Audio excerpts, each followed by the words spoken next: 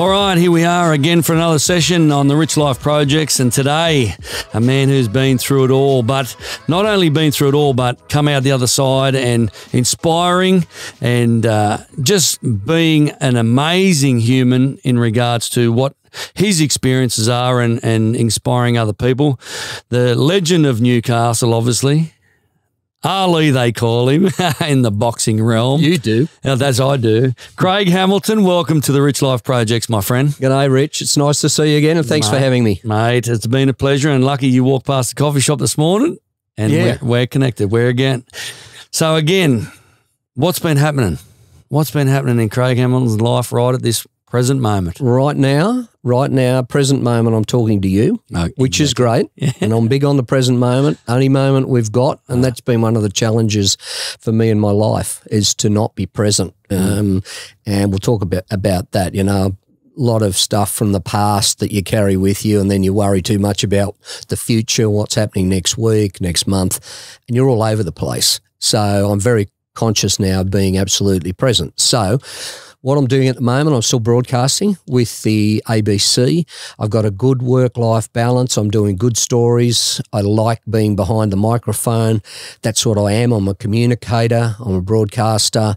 And I'm excited to say I'm working on a documentary this year, which we've only just finalised. I had approval for and got funding for this year on suicide prevention, which is I'm really passionate about, want to make a difference there. Suicide rates way too high. Crazy rates. So that's what I'm doing. Yep. And everything else, obviously training, you're still doing a bit of fitness and keeping the mind and the mental health at ease as well. Yeah, look, I do some boxing, as you know. I used to do some training with you when you're in Newcastle. Yep. I still do pads. I only do pads once a week in the ring. I wish I could do it more often, and I do need to prioritise that, because from a physical point of view, boxing is brilliant. From a mental health point of view, it is even better. Clears your head and you just walk out of the ring energised. You go to work, you feel good, and it's the best thing. Like you've achieved something for the day, even before you even start the day. That's right. Yep. So let's go back into Craig Hamilton, the little baby old Craig Hamilton. Where was growing up for you? What was the growing up stages for you? Well, I was born in Singleton in the Hunter Valley, the old Singleton, Singo. Singo. I was on a dairy farm. My dad was a dairy farmer, and so my first experience of life was, cows. I grew up around cows and milking cows. You know, very early teens, and even before I was 10, I was there with Dad, just having a look and learning the lessons. You know, make sure you shut the gate. You weren't born in a tent, were you? You know, that sort of stuff. The old saying. I copped a fair bit of that, and if I mucked up a bit, which I did, the saying was, Dad used to say, "You need a bit more work. You got too much energy," and he's probably right, but. So that was life in Singleton, and look, great place to grow up. Played all my rugby there, played all my cricket there. For sports. Much better cricketer than I was ever a rugby player. You really, Oh, much better. As anyone who saw me play rugby will tell you. But so that was great. Good place to grow up, and I was there till I was 17. Yeah, okay. And I got my first job down here in Newcastle. Yeah, and schooling was in Singleton. Obviously, a Ducks and a scholar at school. Yeah, Ducks. I got a few Ducks. Ducks, a few classes. That's about it. Yeah. No, look, average student. Yep. Average student. I didn't probably put as much time into schoolwork as I could have, but I don't look back at that with any regret at all, because I had a great time. A lot of school life was playing sport, and I was very focused on that, hanging around with mates, having a good time, and trying not to stress too much, and trying to stay in class and not be kicked out for talking too much. That was the main focus. But yeah, so average student. I don't know whether I could have done better or not, but I think from those school days, I think I've done okay with what I've done in the career. Yeah. And when you say had some good times, like through school, after school, what's the good times for Craig Hamilton back in the day?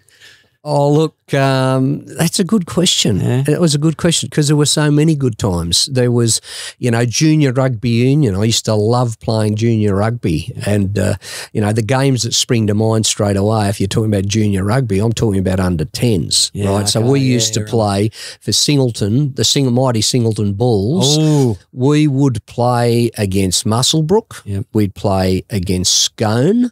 We'd play against Murrurundi. So you're up the top of the Hunter Valley. And so there was only 4 teams, only 4 teams in the comp. So you played them a couple of times a year. And the Murrurundi games were the real challenge because you're talking in those days before they fixed the road up.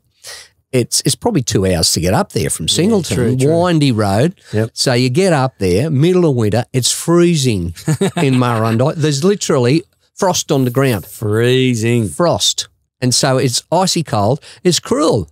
There we are, 10 years of age, and we've got the shorts on and the boots and the socks, and we're running out and we're getting tackled. We're trying to tackle. At the time, you think, well, this is normal. It wasn't really normal. It was hard work. But you look back and it was fun. Yeah, and the cricket days and the rugby days through school. By the time I got to be about 16 or 17, I really started to show a bit of promise at cricket. Yep. I captained the school cricket side, and we had a good side. We actually beat Farrer High in Tamworth, and not many people used to beat Farrer High. No way. They were very good at every sport. Rugby league. Obviously living in town for myself. Yeah. We used to play Farrer. Obviously we used to fight a lot of them too in the street when they used to come in on Saturday nights. But, of course you did. But that was that was sport. That was the Saturday night special. But they were very good school, that one. Yeah. And then we got to Newcastle. We're in from Singleton. So Singleton boys come down. We played one of the Newcastle schools. We actually beat Merriweather. We beat Merriweather and we made the final against Jesmond. Jesmond High, and I can't even remember if we won that. Maybe we didn't win. Yeah. Maybe we didn't win. But for a team from the Hunter Valley to knock over some pretty fair sides was it was a good thing. It was the best that the Singleton team had ever done in that competition. Yeah, wow, that's crazy. That's crazy. So when you get to you're obviously going through that stage. What was the first job? What was the first job for you? You won't believe me. Won't believe me. I probably won't, but I want. I left school. I did my HSC in 1980. Yep. 1980. Started work in a coal mine. Really? In Newcastle. Yeah. In January of 1981. Wow. It was the only job I ever applied for. Yeah. And I just saw it on the notice board at school. Walked past it one day. Mining cadetships. Yep. BHP collieries. Wow. I thought, geez, didn't even think what it involved. Just saw, well, there's a job. I'll apply for it. Well, I got an interview down in Newcastle, went out to a mine called John Darling Colliery and was interviewed there. And the guys who interviewed me, Dick McLean was one, who's a bit of a legend in Newcastle. Yeah. And Dick was more interested and in what sort of life I had in my sporting days, and when he heard that I was captain of the cricket side, he was interested because those positions they wanted leaders, and they wanted team players, and somebody who could get a side together. Yep. So that's the first job, and I was underground before I was 18, and that was a culture shock. Wow, that would have been good money back then. Look, it was better money than my mates were earning, but still, comparatively, it still wasn't huge money. Really? The mines in Newcastle didn't pay a lot of money, but I think for going underground, and I've thought, looking back, I've thought this for the entire time. I was 16 years underground. Yeah. 16, really? 16 years. Wow. So I always thought, I can't believe that I worked underground for 16 years and the most money, as far as a year's wages was concerned, was $52,000. No way. Considering what they're on now. Like and it's all relative. Everybody's getting everyone's getting a lot better money. But my last year in the mines was 1997. But I could tell you stories about the conditions underground, the things, the close shaves that happened underground, which I really shook my head sometimes to say, well, why am I here? Because it got a bit rugged. I'd be fucking hopeless underground because the claustrophobic side of things in life, like if I feel like I'm like smothered in, I go into panic. Even if I was to lay there and someone was sitting on me and I can't move, it's like a whole mechanism like, fuck, I'm panicking. If you been underground, how far underground? Well, from the surface of the mine to the coal seam, straight down about 300 metres, straight down. Wow. And then once you get underground, there's roadways going out which are mined, and as the further they go, you've got to get in transport. And the mine I worked in at that time was track mounted transport, so it was little locos. Little railway locos, and they used to take you out to where you would work. And so we're talking kilometres. Really? Kilometres. So any sort of claustrophobia, you wouldn't last. You just can't afford to be claustrophobic. You couldn't do it and work in a mine. I would kill myself. I'd be like, I would be going crazy. I couldn't do it. So you spent 16 years in the coal mines. Yep. When you got out of there, what was the transition from going to the coal mines? Then what did we go into? Well, I still think it's one of the most amazing transitions in terms of careers that I don't know that I've ever heard of a transition in careers like the one I experienced. By year 16, I had well and truly had enough of being underground. In fact, I'd had enough of being underground 6 years prior. Yeah, the last 6 years of my mining career weren't enjoyable. It was soul destroying in the respect that I wanted to do something else. I knew I could do something else. And I knew by that stage I wanted to work in the media. I wanted to be a broadcaster. I wanted to be a footy commentator. I wanted to be a cricket commentator. But the thought you have in your mind is, okay, you know what you want to do, but how the hell do you do it? You've got to find the process. Yep. And so I got an opportunity, and I've told this story a few times. It's a fork in the road story. You know, how you go one way, sliding doors. You go one way, something happens, you go the other way, totally different. So I'm broadcasting, we're in Canberra, and I'm still mining. I'm still mining. True. And I'm playing for Newcastle in the representative side for cricket. So we're at Manuka Oval, which is the #1 ground in Canberra. They've played test matches there. It's a great ground, Manuka. So our team's batting, and I was a bowler, so I batted well down. I think I batted number 10. One of the commercial radio stations was broadcasting the match, so they're doing a ball-by-ball commentary. During one of the breaks, one of their producers came down. They said to our team, because we had our openers batting, they said, look, we want one of you blokes to come down and have a go as a commentator. Many will say, oh, you jumped up. He jumped up, raced down there, which is not the truth, I didn't even consider that I would go down to do some commentary, but all the boys in the team said, look, you never shut up. You're always impersonating cricket commentators. So listen, get down there. So they put me on, and I did the colour commentary, not the ball-by-ball commentary, and loved it. Loved it straight away, could do it straight away. And I thought, this is what I want to do. So I think there's the fork in the road. If I stay sitting up there with the boys in the cricket side and don't make the decision to go down there on that radio, I could well be coal mining. It could be anything, but it probably wouldn't have been broadcasting. I don't know that for sure, Rich, but it certainly wouldn't happen as quickly as it did, and it still took 6 years. Yeah, really? Yep. Wow. And from that moment on, I was concentrating on how am I going to make that happen. And I got a few opportunities. And same in, for anyone in life, you'll get opportunities. Yeah. You just got to be ready to take them and be brave enough to take them. Yeah. And so I was, even though I hadn't given away the mining job, these little opportunities with the ABC to do some commentary, do a bit of presenting, sports reports. And after a while, I had to leave. I wanted to leave. I didn't have a full-time job to go to. I had a mortgage, had a family. True. And I said, but look, it's either now or never because I don't want to be here in 10 years. Yeah. So I left. Yeah, right. Sometimes it's a big move, and I've been in that position myself personally when you go working for a company where you're comfortable, you're getting a weekly, fortnightly wage, but your dream is to jump and do this.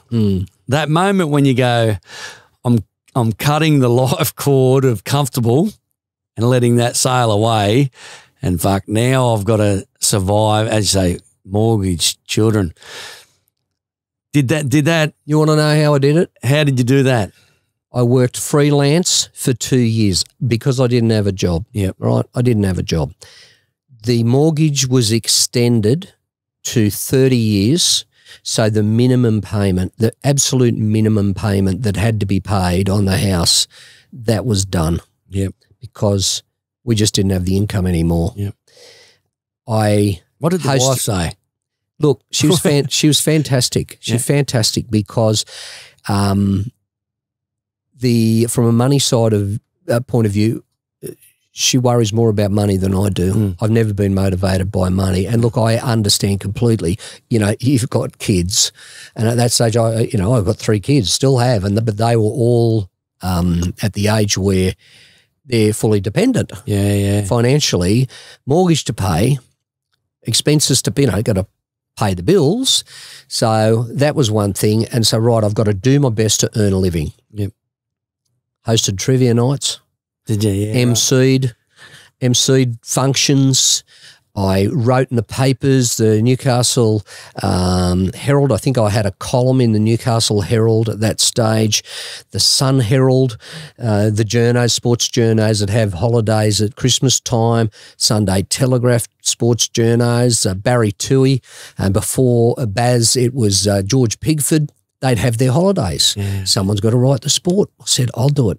I can do it. So I'd get some income through that period. Started to do a little bit with the ABC, hosted a Saturday morning program, went for 4 hours. That's the only thing I was doing on radio. Yeah. Started to get paid. You know how much?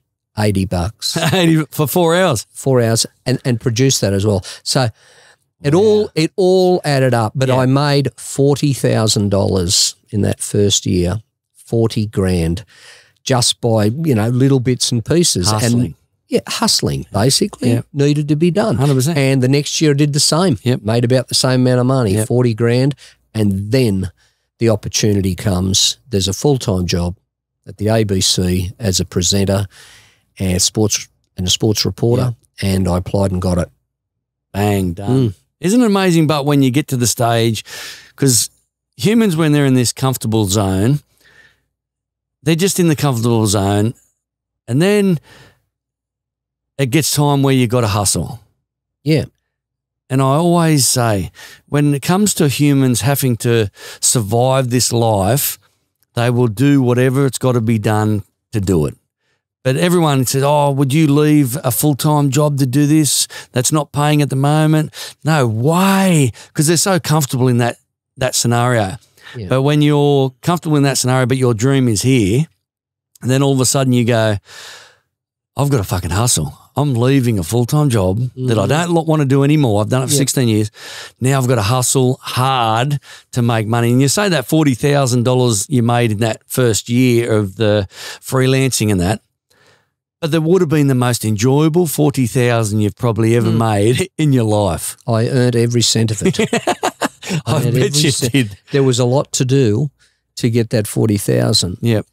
But I knew I could do it. Yeah. That was the thing. At the start of it, I thought I could do it. Yep. But after that, in a very short period of time, I knew I could do it. and it was all in. It was boots in by that stage. And there it was. I had the full-time job and started to do some sideline work with the ABC on the rugby league, and then I thought, that's what I want to do. Yep.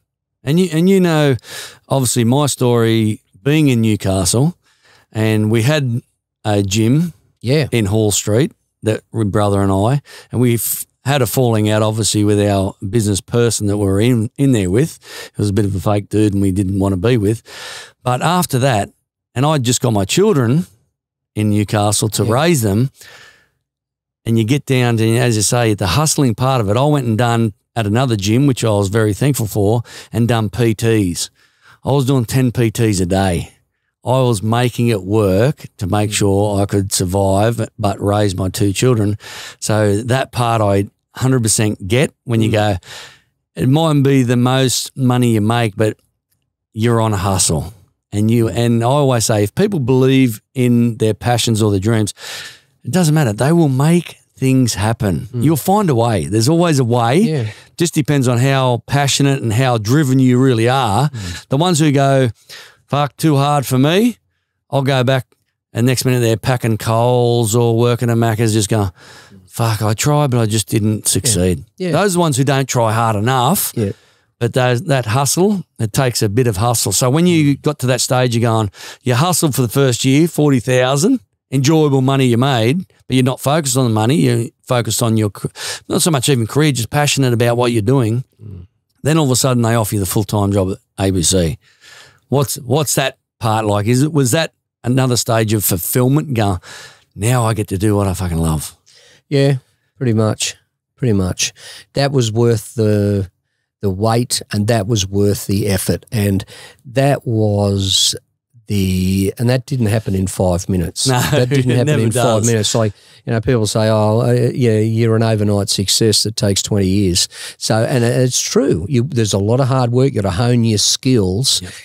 And my wife, Louise, there's been occasions when people have said, people who don't know us that well, but you know us, have said, oh, how lucky's Craig, you know. They'll say to Louise, how lucky's Craig having that job, you know, with the ABC. That he just walked into. Calling the footy, you know.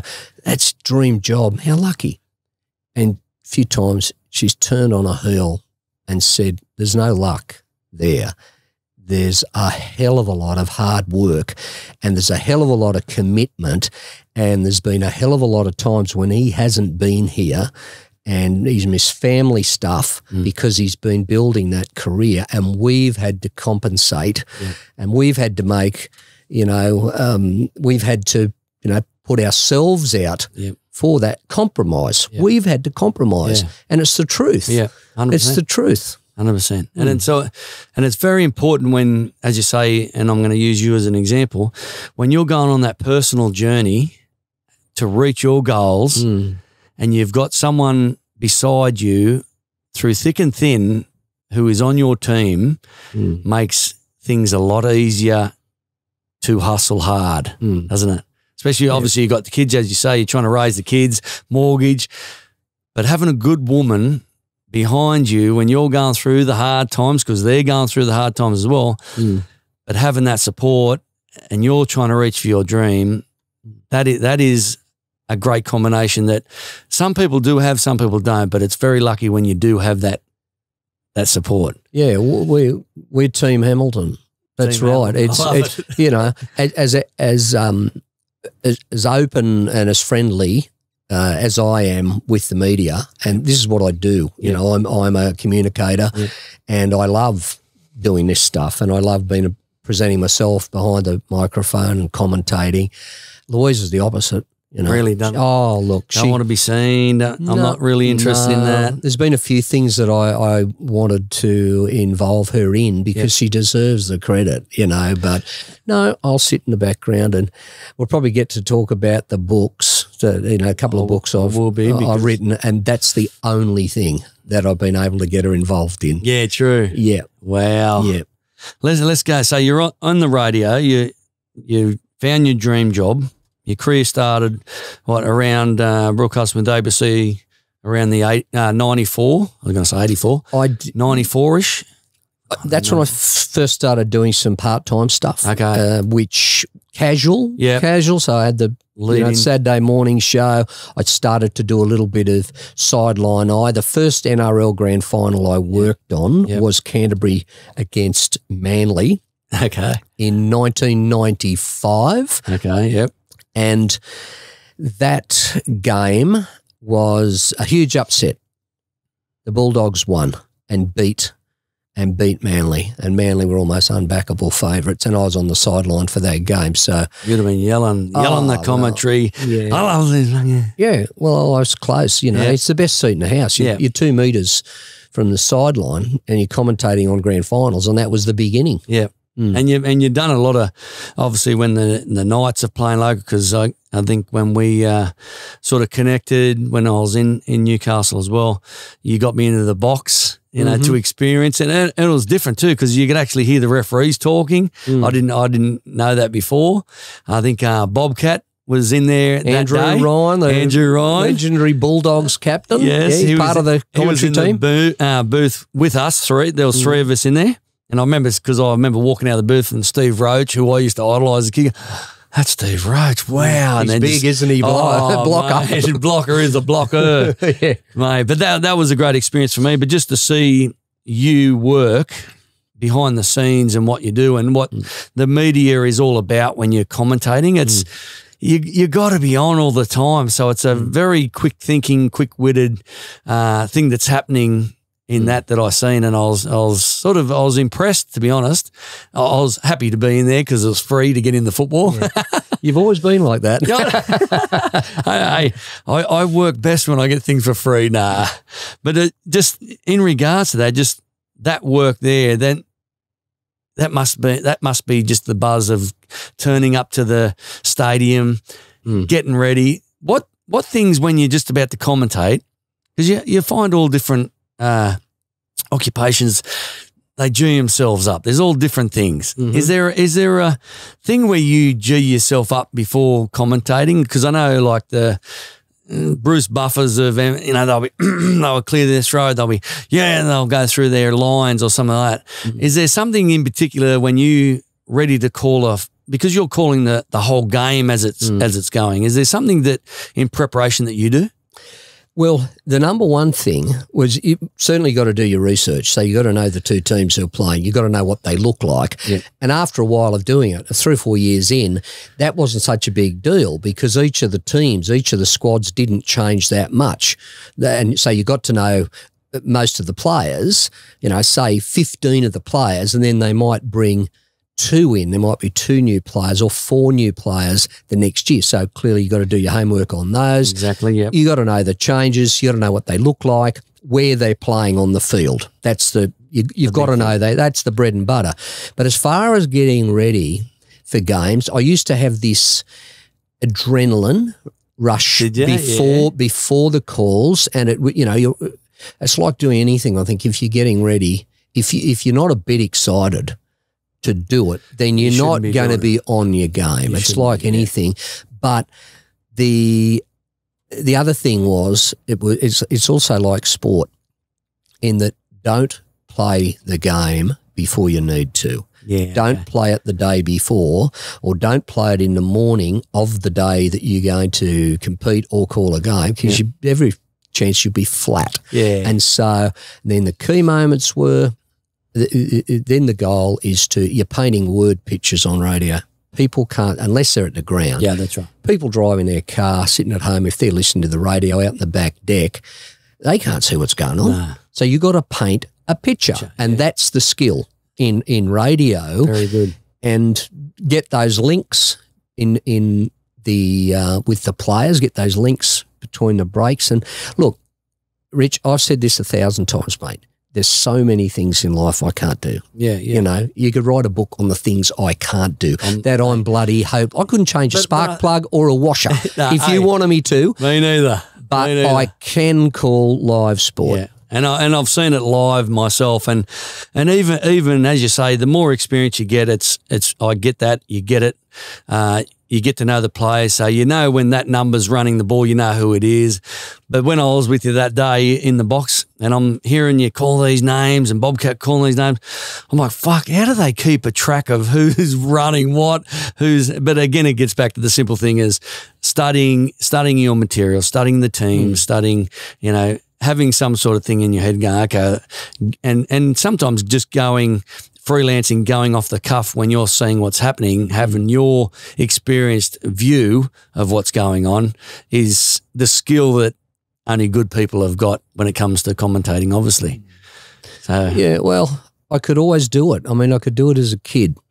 I used to win, the games when you're 13, 14, 15, and, it's only a couple of mates who are playing. And, who do you think provided the commentary? Yeah. So I was doing it. Ray Warren always said that he used to call, I think it was matches floating down, in the stream at really? Junee. Yeah. There was something he used to call. I might be stuffing this up, Rabs, anyway, but that's how he learned how to call. Yeah, okay. So, I used to do it. And you listen. You listen to the good ones, the good commentators, and you learn from them. And if you're not doing that, then you're not giving yourself a fair crack. But if you have to name one of the best to ever do it in the rugby league, what name just throws up straight away? Well, obviously there's a few because I've worked with a few and they've all been fantastic. But in terms of live sport, and this is as an all-rounder, if you like, can call a number of sports and nail them all, it's David Morrow. Really? David Morrow is the best live sport caller that I've ever worked with, ever listened to. Now, he can call the races. He can call the horses. Number one, I have huge respect for anyone who can call the races. Okay, because you're getting, every race you're getting different colours. You can't tell what the horses look like. Mate, you've got the numbers and they're a mile away and you've got the jockey silks on or the trainer silks on. So he can do that. He can do that. He can call rugby league as well as anybody. He's called rugby. He's called soccer. He's done cricket. He's done test cricket, one-day cricket. Wow. So Dave Morrow. He's the best. I have heard that name, but I really have not focused on who that is. But yeah. that is a skill. Well, David's still calling football for 2GB in Sydney. And Peter Wilkins is the other one. Now, Wilco gave me my start, and he was a very passionate, descriptive. Wilco was the Shakespeare of rugby league callers. He used to have this way with words, that he would it was a performance with Wilco, but still a very good caller and a high energy. And he always used to say, he said, you haven't done a good call in rugby league if there's not a bit of blood on the floor. Yeah, right. That's what he used to say. Wow. That is crazy. I thought like Rabs, Well, Rabs started in radio, Ray Warren, but he's best known for his television commentary. Yes. And he's the voice. That's right. He's the best the best in television. Yeah, television. I mean, it's daylight second. Yeah, 100%. It's daylight second 100%. Because he knows he's got this great voice. Yeah, this wonderful deep voice. Well, Rabs. Yeah, Rabs down the short side, Fatty, and Sterlo and the boys. So wonderful voice. Ever so accurate. I remember, I've listened to and watched games at Ray Warren's call for many years. I don't think he makes many mistakes. No, I was going to say. If he does, I haven't seen them. Yep. And that's another gift. Yep. So he's the best.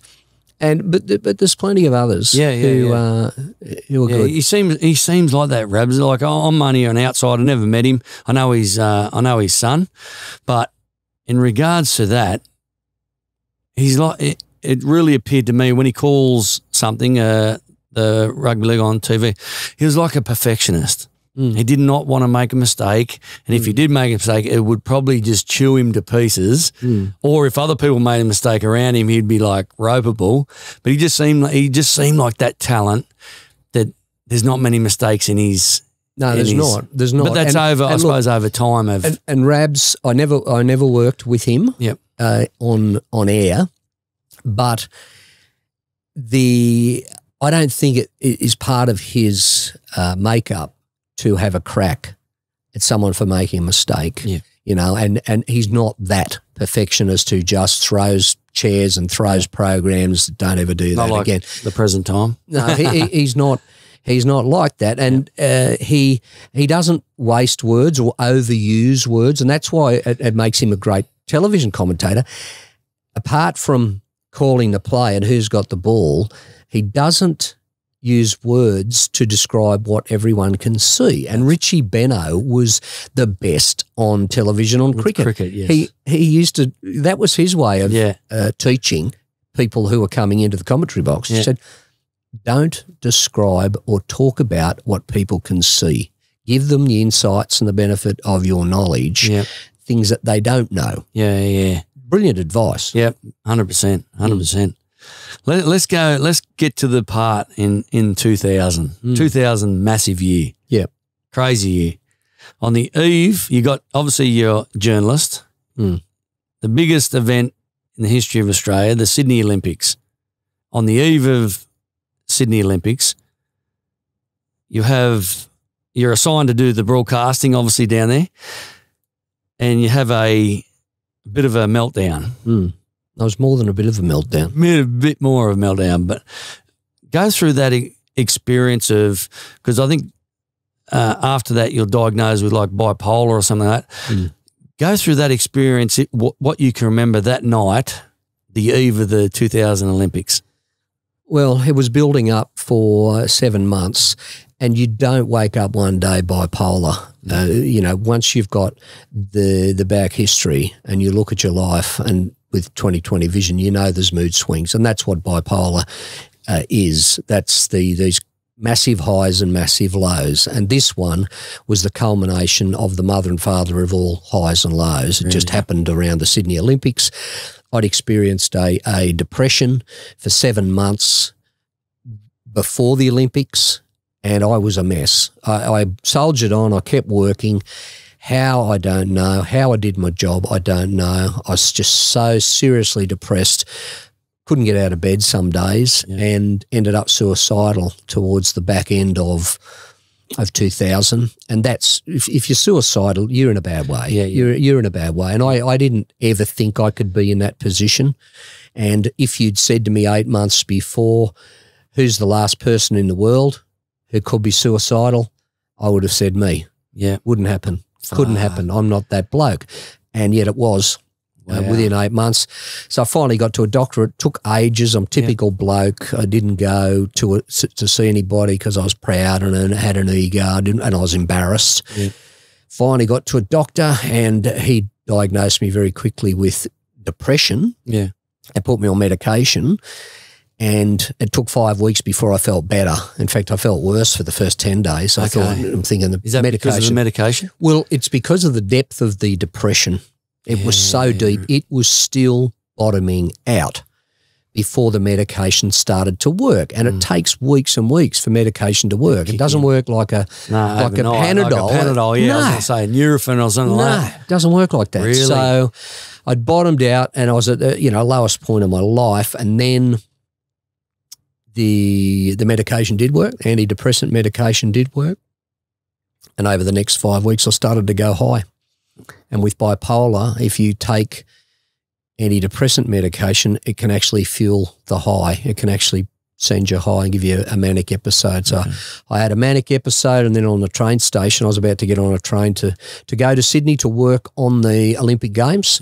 Career highlight, Yeah, I was going to say. A career life highlight. I mean, you tell a kid who's on a dairy farm milking cows at 12 that one day he's going to be in Olympic Games commentating.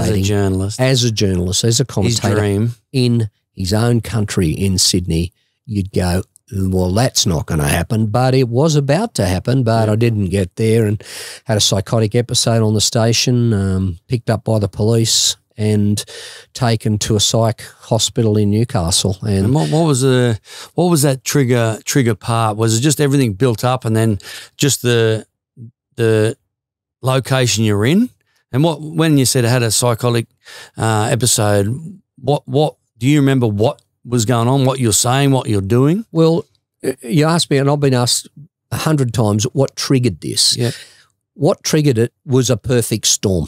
Okay. It was a perfect storm that day. There was the depression, there was the medication, on top of an undiagnosed bipolar disorder. So no one knows I've got bipolar disorder.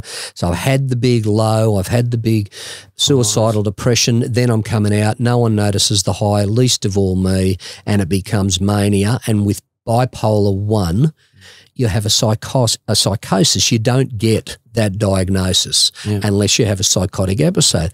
And remarkably, even though I was dreadfully unwell, I've got a very clear recollection of what happened that day. I started to get aggressive, not physically, but verbally aggressive with total strangers. Really? And that's why the police were called.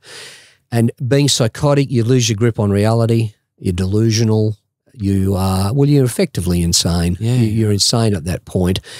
And so I thought I was Jesus Christ that day. You? Seriously, I did. Wow. I thought I'm Jesus Christ reincarnated, and you don't get any higher than that or any crazier than that. Yeah. And so within 15 minutes, I'm at the psych hospital and diagnosed bipolar 1. Once it was all put together, didn't take long. Really? Mm. Wow. And so you're dealing with this. How was the family notified? What was going on? Like, fuck. Well, I'd only been dropped off at the station 25 minutes before or half an hour before to catch this train. I had my bags ready. I had a media pass around my neck with my name on it to go to the Olympics.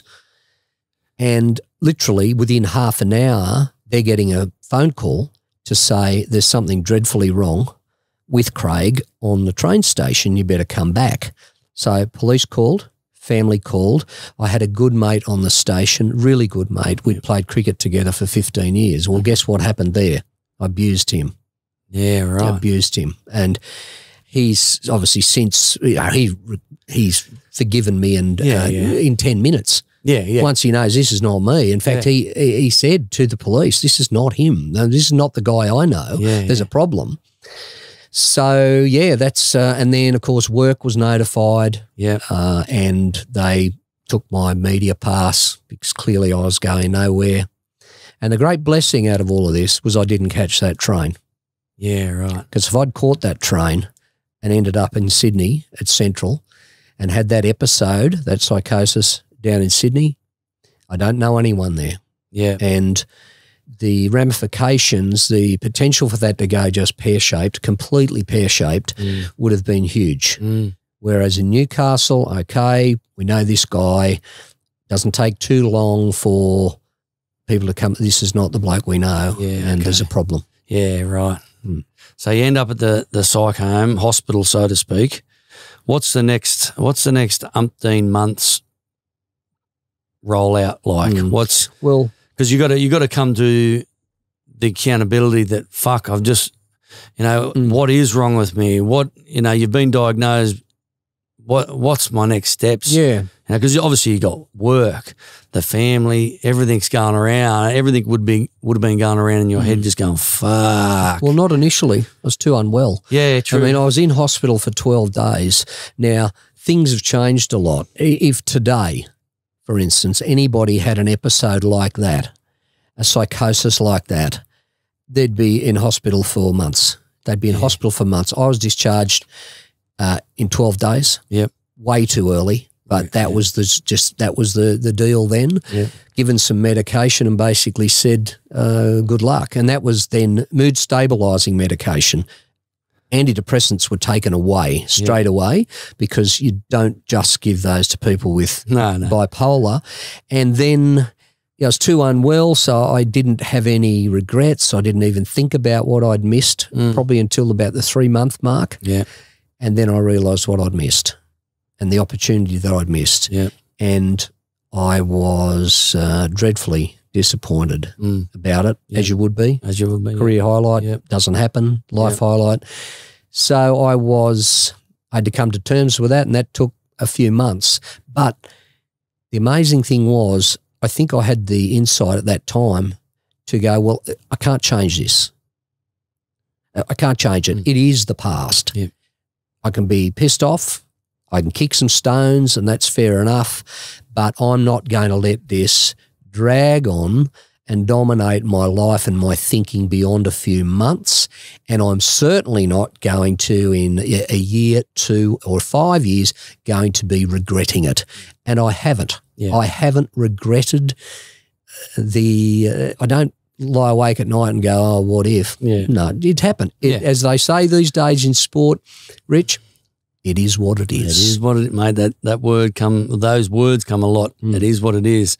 So you're recovering from that work-wise, ABC. What happened there? Do they still, obviously they were supportive of you then, or did they go, nah, fucking, we've cut you? Well, that's probably the most, along with the family support, which was just amazing, friends support, just amazing. So lucky and able to afford good medication, absolutely amazing. Had a job, but the ABC could have, and many, many employers, after what had occurred, would have said, mate, you're in a too hard basket. You've had this depression, you've had a month off, now you're psychotic at a train station and you're in a psych hospital for 12 days and you got bipolar and you need another 3 months off. They could quite easily have said, and many other employers could have said, too hard, mate, got to let you go. But they didn't. They supported me, and they said at the time, we don't understand what's going on with you, but as long as it takes, we're here. And I got back to work after 3 months, and there was no big deal made about it. They didn't, there was no eggshells. Stigma, it was no stigma. They just a bit of a staff meeting. Next staff meeting, Craig's back today, Everyone gave me a clap, and on we went. And they didn't expect me to do all the duties. In fact, the boss said, if you need to work 4 hours today, work 4 hours until you've built up. That must have been a massive help and support when you then, because you're not thinking, fuck, now I haven't got a job because of this thing that happened to me. So, but when you say luck, you don't really say, oh, I'm very lucky that happened. It's a very amazing situation you're in with your family that supports you 100 million%. But then your work obviously stuck by you and went, we're here for you. Take as long as you need, but we're here for you. Yeah. Climbing out of that, you're back to work, back to obviously medication, back to looking after yourself. Now you start to become building one of the big profiles in Australian speaking around the countries in mental health and well-being. Again, author of books, which we'll get into, but did that motivate you? What was the motivation there to go, you know what? I know I've gone through all that mentally, physically, with everyone else who's gone around that with me. What motivated you to then go, I need to go and speak? Was it because I find when I speak about obviously trauma or things that happened to me, speaking about helps me. Some people don't like to speak about it because it doesn't help them. Going out into the public forum, did that help you start to recover and get more awareness and what you've gone through or what you went through? Well, it's been cathartic. It has been good to do it, to speak and tell the story. And every time you tell the story, a little bit more of that embarrassment drops away, stigma drops away. I haven't given a stuff what anybody thinks about me. No. Or the fact that I've been mentally unwell and have a diagnosed mental illness for 18 years. I couldn't give a stuff. People will think what they think. Yeah. You got no control over that. So, for Joe Bloggs, who doesn't know me, has never met me and wants to judge me based on that, well, go your hardest, mate. I'm putting my head on the pillow every night and sleeping well. Exactly. I wanted to speak. Once I'd recovered, I got angry. Yep. And I didn't get angry because I'd missed the Olympics. I got angry because I realised that my experience had happened to many families and many individuals. And mental health, mental illness had always been one of those things that families just had to shut down and they had to fight the battle themselves because the stigma was so great that they wanted to protect the person who was mentally ill. And so being public about it was, it was taboo. Yeah. And that's always been the problem. And it's like when you're dealing with stuff like that, you're fighting not only the illness, but it's like fighting the illness with one arm tied behind your back. Yes. So you don't have that support because you've only got that nuclear family and it can be bloody horrendous. So I thought, I've come through, I've been blessed with the support that I had, so I'm going to tell my story with the hope that it will help the next person. Yes. And realistically, like we all talk about mental health and physical health and all the rest of it, but and this is only my opinion, everyone has some sort of mental illness. Something that always reflects back to them, whether it's childhood, whether it's what they've just gone through yesterday. We have all got that. But when you got someone who's speaking the truth from their heart, like yourself, going out into the public forum and telling your story and not caring about people's opinions, because half the time mental illness is because you're worried about what people think of you. Yeah. But when you let go of that, I don't fucking care what people think. And I've always got this saying now, I'm not quite sure if it's good or not, but I go, the older I get, the less humans I want to hang around. And I'm not quite sure because I'm 50 this year, but for you, and I've done public speaking myself, as you know, but for you going out there and speaking to other and making a bit of a difference in talking about it, in getting the subject, the stigma or anything, what's some of the feedback that you've received? Because some of the feedback sometimes, and I get sent even today, sometimes that's some of your highs. That's some of your, I'm doing the right thing. Yeah. That's my purpose. Well, I can tell you two stories. And I've been doing this stuff now for 18 years, speaking. Yep. All around the country, very, very small towns, some big conferences. I've done the lot, community forums. Two stories. And these motivate me to keep doing what I do. I went to a town called Bullaroo in South Australia many years ago, and it's a small town. Newcastle's got a Bullaroo, but this is a different Bullaroo. It's over not far from Port Pirie. And they'd had some issues with mental health. I think they had a couple of suicides in the town. They wanted a speaker. So I went, and it's a small town, but I think they had 400 people come. Yeah, really. And I'm doing my talk, and there was two older guys. It was a wheat area, and two older guys. They would have been about 80, and they were sitting at the front of the room, and they were sort of laughing and joking between themselves. And I did my talk, and after the talk finished, one of them came up to me and said, look, I want to thank you for coming to Bullaroo, coming over to talk to us. He said, I understand a lot more about depression and mental illness today than I ever knew based on what you've said. He said, 40 years ago, my daughter went to work at the Adelaide Hospital. She was a nursing unit manager. She was the dux of her school. She took some pills and she didn't come home. Wow. And she took a life. We didn't see it coming. He said, we had no idea about this stuff. We didn't know she had a problem. We didn't know anything about depression. That rocked us to the core. I've heard a lot of stories like that. And here was the sad bit. He said, when this happened, and you bear in mind it was 40 years ago, when they'd walk down the main street of this town, friends they knew would cross the road. Cross the road. Because they didn't know what to say to them. Yes. The conversation was too hard. So not only had they lost their daughter to suicide, they couldn't talk to anybody about it. So there's no counselling. So that's one reason. That's one story. Yes. But the cruncher is, I'd started speaking in Newcastle. I did a talk many years ago. It's probably about one of the first ones I did. I did my talk. I thought, well, who are we going to get to come to this? I mean, who's going to come along to a mental illness talk and someone talking about depression? I thought, there'll be 30 people there.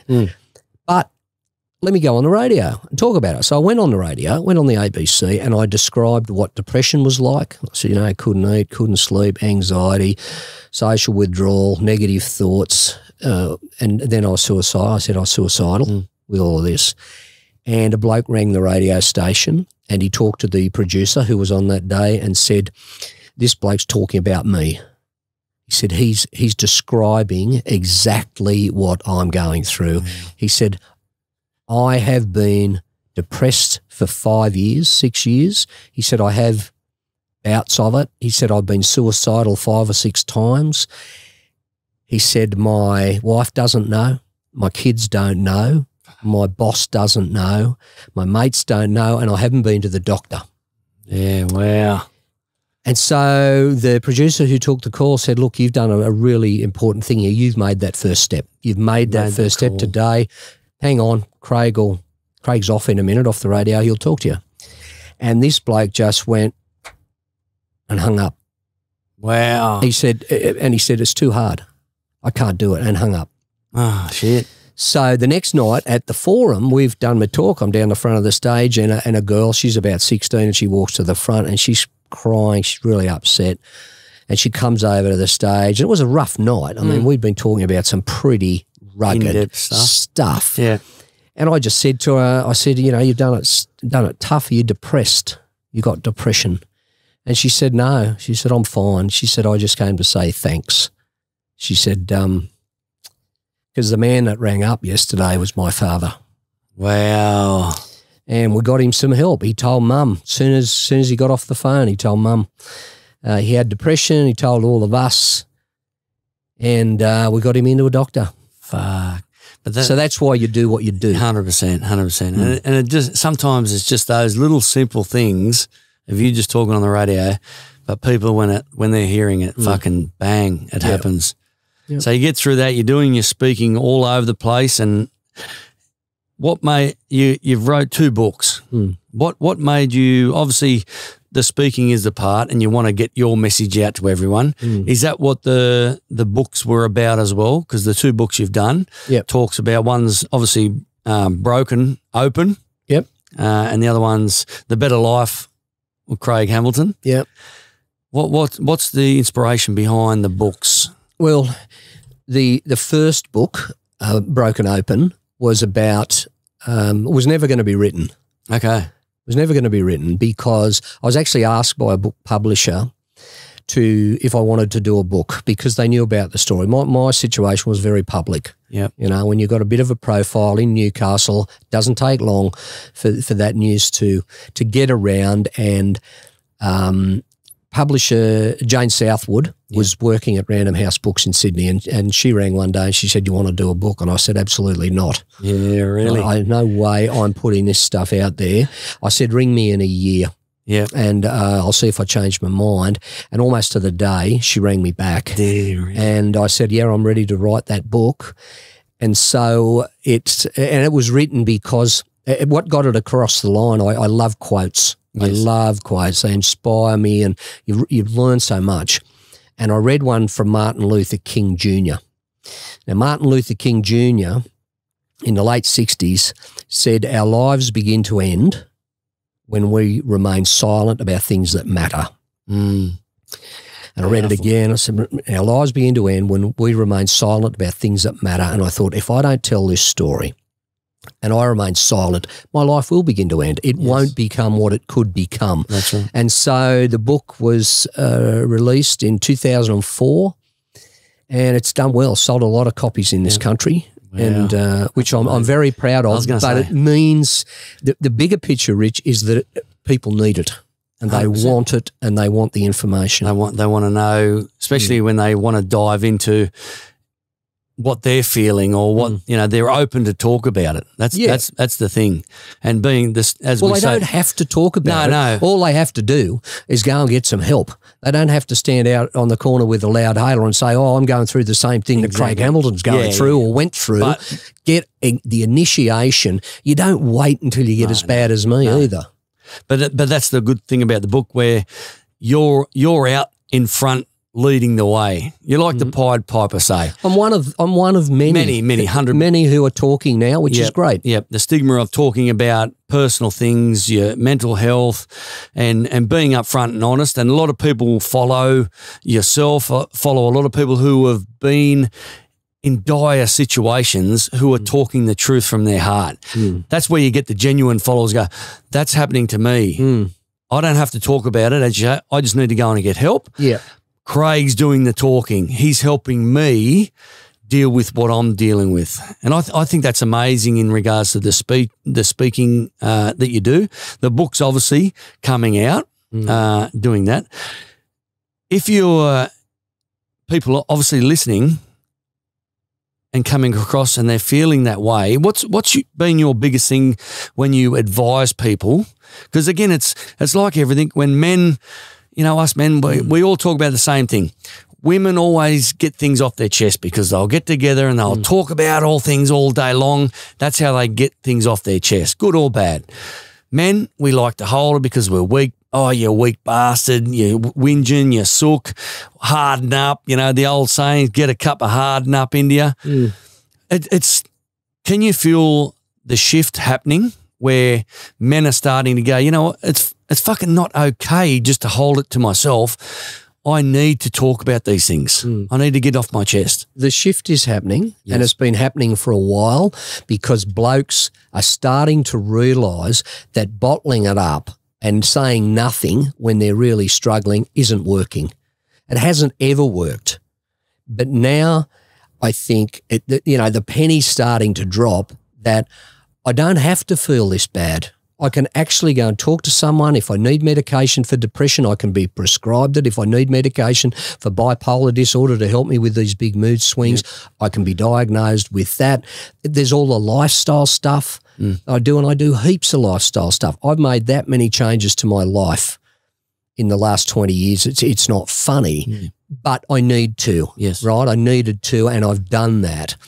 But as far as speaking about it, you're 100% right. The girls do it better. Women talk, and they talk about stuff. They talk about their lives. And as a general rule, certainly in the past, we talk about the footy. We talk about having a punt. We talk about having a beer. We talk about anything. We talk about holidays, talk about golf. We talk about the girls. We talk about the girls. Anthony. Well, we do. We're males, obviously. That's but we don't talk about our feelings. No. And we don't go and talk about how we're struggling. So if I had one bit of advice, it's always tell someone. Tell someone. Bring someone into your confidence. Even if it's a good mate who you can say, look, this needs to remain between the two of us. I'm really struggling because it's like shared. It's the old saying, a problem halved is or a problem shared is a problem halved. Yes. That's incredibly important. Now, it might be with a counsellor. It might be with a GP. It might be with a psychologist. It could be with your immediate family, but sometimes they're too hard, those conversations. I feel, there's a couple of things I feel, but some people, why they don't talk about it, because they feel if they do talk to their friends, their family, spouse, whatever, it's a burden on them. Yeah. But if they actually talk to someone they do not know and they were allowed to talk freely, get everything off their chest, you hear the stories that, I talked to a counsellor, it was the best fucking thing I ever done. Yeah. I couldn't tell my wife. I didn't want her to worry. I didn't want her to be a burden to her, my sons, talk to, even if it's not family member, friend, whatever, spouse, go and book into a counsellor. Even if it's you're paying for a one conversation to sit there and get so much shit off your chest. Yeah. You'll walk out, 90% of the time you'll probably walk out of there and go, fuck, I'm so glad I did that. Yeah. Well, that's true. When I first went to the doctor, and I should have been there months before, because I was in a bad place 6 months before I even got any help. And by the time I did get to see a GP, I was suicidal. So you don't wait till you're there. And once I put that on the table and shared that with the GP, I walked out after that appointment, and now I was still in a bad way. It's not a quick fix. No, having a chat. Not. And I was still in a bad 100%. way, but at least someone else knew. And there was a process to follow to begin treatment. Yes. And so that did help, but there was still a long way back. Do you think it's in my head, it's like the older generation, and I'm including myself in this, where it wasn't cool to talk about your feelings. It wasn't okay to say that, oh, I'm feeling weak, I'm feeling down, I'm depressed or whatever. Do you think the next generation of males coming through is some of the key factors why they're open to talk about their relationships, their sexualities, their mental states, which then has a bit of the helping for the older generation to go, you know what? If these younger guys are fucking talking about it, I should probably go and do that too. Even though it might be too late in their years to go, oh, I should have done that when I was 20. Yeah. I feel the next generation of males coming through, a lot of them are so in touch with their feelings and their emotions. They know when they're, fuck, I'm just not feeling right. I need to talk to someone. Yeah. Where the older generations couldn't bring themselves to talk to someone. I think that's the shift that I'm feeling as a 50-year-old. The new generation of males coming through, they're all in touch with their feminine side, their sexuality, their mental state. And if they don't like where they're at, they go and have a yap. They go and talk to someone. I hope that's the point. I hope that's the case. But yeah, it's a different, there is a change, but it's like a slow process, isn't it? It is, but I think you're right. I think you're right. I have a theory, Rich, that if you want to learn something, go and talk to a 15-year-old. Go and talk to a 15-year-old because they have the next generation. We underestimate the importance of the next generation. We underestimate the insights of the next generation. A lot of them are old souls. You know, they're old souls. They know. 100%. Intrinsically, they pick up their energy, whatever it is, I don't know. But they come into the world a lot bloody smarter and in tune with themselves than we ever did. So, you know, they can solve some problems for us, but we never look there. No. We never look there. We're always looking at the older generation. We're always looking to people in our own generation, which is fine because there's plenty of wisdom there as well. Definitely. But I tell you what, don't underestimate the knowledge. The knowledge and the insights a 15-year-old can give you. And I think you're right. I think they are sharing a lot more than we ever did. Which is changing the stigma, I feel, because now everyone's going, oh, fuck, it must be cool to talk about it because 15-year-olds, males are talking about it. And two people that come to mind, Harry Garside, the boxer. He doesn't care what people think. He's battling his own battles. Such an amazing human man. Another young one who no one knows about, Oscar Langburn, a very old soul, but very young, surfing, just in touch with himself in what I find talking to the young man. But that part of the generation, it's all right to go back. Let's go for the wisdom. Let's go for the old blokes for the wisdom. But the new age knowledge, we have to start listening to the 15 and 20-year-olds because what we don't realise, they have watched us. Of course. And the generations, like fashion, like anything, everything cycles around and changes. You go to the old bell bottoms. That went through the 60s and 70s. 80s, 90s, that's so dog shit you wouldn't ever. But then it's changing back again. This is look, this is for another day. I mean, this is a whole discussion in itself that we don't have time for today, but the impact of intergenerational trauma in our lives is huge. Now, if no one gets through with a clean slate. No. Everybody picks up. There's trauma everywhere, whatever it is. And some people suffer terrible traumas in their childhoods. Some not so bad, but there's still trauma there. And it impacts on you. Definitely. And later in life, it impacts on you. Those childhood traumas are through the teens and early 20s may not hit you till you're 45, but when it hits you when you're 45, it hits you hard. And that's where we see a lot of, they call them midlife crisis. They're midlife breakdowns in a lot of cases. So developing an awareness about the impact of intergenerational trauma. And when we're talking about that, we're talking about families who the great-great-great-grandfather might hand down, brings up his kids or her kids the same way that they were brought up. That's right. And it's handed on, and it's handed on, and it's handed on, and by the time it gets to you or your kids, if you're not aware, then all you do is you just continue on and repeat history. Yes. We need to be aware of that. Yep. And Good point. as I said, that's a discussion for another day. No, 100%. Getting to this stage, and again, you've had amazing life, what you've gone through, and your passion and your career. If I was to say, Craig Hamilton, right this day today, what would be your rich life? Like what brings happiness to Craig Hamilton on this day right now? Well, doing pretty much exactly what I want to do, and that is pretty much exactly what I'm doing with a few tinkering. I don't think anybody, you're living a brilliant life if you get up every day and you can say 100% this is what I want to do. I'm not there, but the things I'm really passionate about is continuing to speak. I got a documentary I'm really proud about. We haven't made it yet, but we're making it this year on suicide prevention. We're going to be talking to some great people in there. We're locking down names and locations now, but it's coming out this year. It's called The Promise. Okay. So that's the next passion, to do that. Amazing, yeah. The travel, I still love the talking. I haven't ruled out another book, but it's not on the horizon. Yeah. But I don't rule that out either. I didn't think I'd ever write one book. Yeah, I've written two. Yeah, so exactly. Who's to know?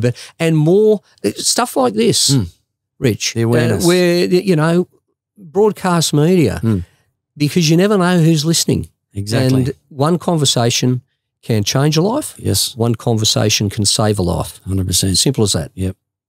Mate, it's been an honour to have you on the Rich Life Projects. We've known each other for a long time, I know your story, and obviously you know mine, but, mate, thank you for your time today. And been amazing, mate, been amazing. Got to catch up with you at some coffee shop randomly. Ooh. It's meant to be. I hadn't seen you for ages, and there we were. Next minute, haven't even spoken for ages. Next minute, you cross paths. Next minute, boom, you're on the Rich Life Project. I'm in your booth. Hey, talking to you. Great to see you. Thank you, champion.